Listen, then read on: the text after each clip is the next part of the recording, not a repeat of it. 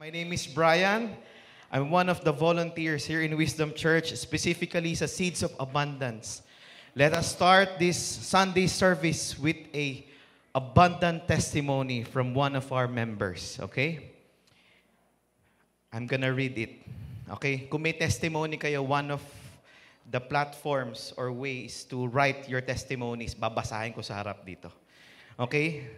God's goodness to me and my family. Hi everyone. I am Alvin Alindada, the family driver of Mr. Rizal and Mrs. Hermie Nicolas, parents of Pastor Saldi and Pastor Celeste. My wife had an application to Canada under HCCP program last January 2020. This application is for our family to become a permanent resident in Canada. Because of COVID-19 pandemic, the processing of our papers had been put into hold temporarily. This has put our dreams to bring our kids to Canada to stop as well. During the opening of the Wisdom Church of Manila at Eastwood City last May 2022, I had the chance to attend and witness the anointing of Pastor Saldi and Pastor Celeste.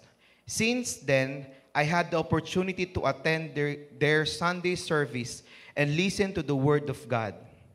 This had helped me strengthen my faith and personal relationship with the Lord.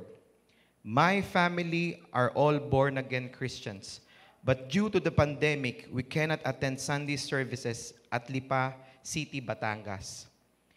As we all know in Wisdom Church of Manila, during our tithes and offering, they have this envelope where you can write your prayer request.